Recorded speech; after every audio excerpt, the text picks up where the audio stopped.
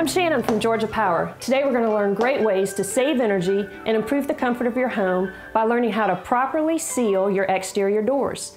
In this video, we're going to teach you an easy way to inspect your exterior seals and also show you step-by-step how to repair the most common issue, weather stripping around exterior doors. To check the existing seal around the door, look to see if you see light where the door meets the jamb.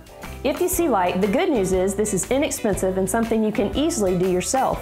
The tools you may need to replace your weather stripping are a small pry bar, a utility knife, a screwdriver, and your preferred type of weather stripping. There are many types of weather stripping. This kind can simply be removed with a pair of pliers. Once the weather stripping is removed, make sure there's no debris and you have a clean surface to begin the installation of the new weather stripping. When installing, make sure it's firmly attached.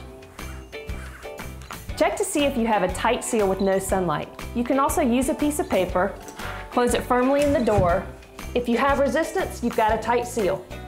Continue to check the weather stripping around your home annually. This simple tip will help you lower your energy costs and keep your home comfortable. Georgia Power, the energy expert, makes it easy to improve the energy efficiency of your home. Start saving money and energy today. Be sure to check out all the other helpful information at georgiapower.com.